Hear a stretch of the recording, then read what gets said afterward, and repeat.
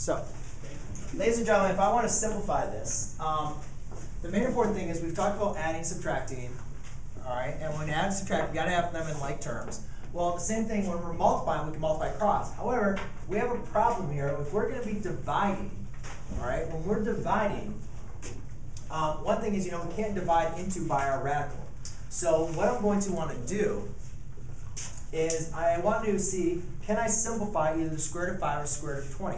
And let's kind of go off to the side. Well, I can simplify the square root of 20.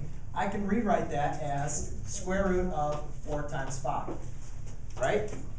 Now, some of you might say, well yeah, Mr. McLaughlin, but you can also do square root of 20 as the square root of 10 times 2, right? Right? Now, why do we want to do it this way rather than that way? Does anybody want to raise their hand and tell me that one?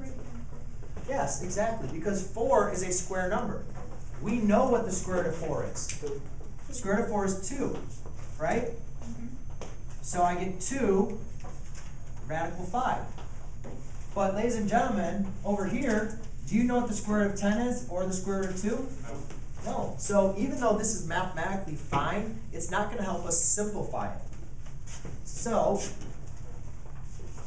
what I do is now I can rewrite this as 4 radical 5 divided by, I'm sorry, not radical 20, but 2 radical 5. And then what you guys will notice, Stephen, is that the radical 5s cancel out, and you get 4 divided by 2, which just equals 2. And there's your answer. Well, that's cool. Okay.